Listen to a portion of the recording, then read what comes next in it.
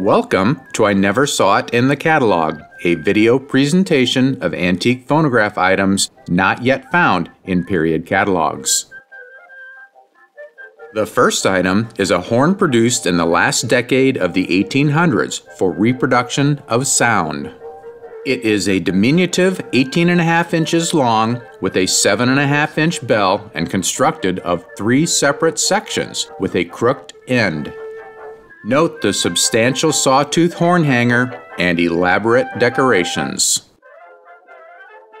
The next item is an Edison automatic reproducer, upgraded by the Pardee Ellenberger Edison dealer, whose building is shown next to the reproducer. Modifications to this reproducer include a special embossed fiber diaphragm embossed Pardee Ellenberger, New Haven, Connecticut, an additional stylus weight, and a domed top plate with a conical sound aperture.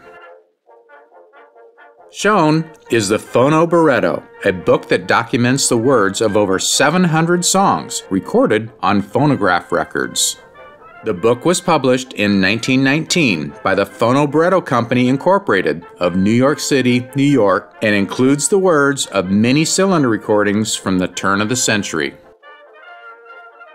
The next item is a Victor P2, a premium phonograph given away at no cost with the purchase of some firm's products.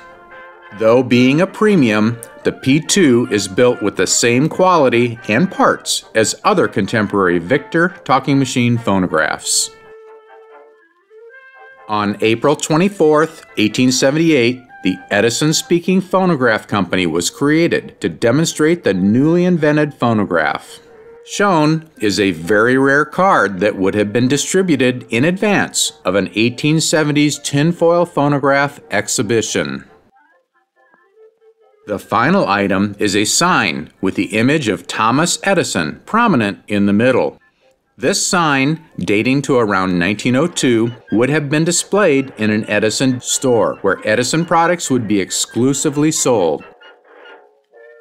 Thank you for watching this episode of I Never Saw It in the Catalog.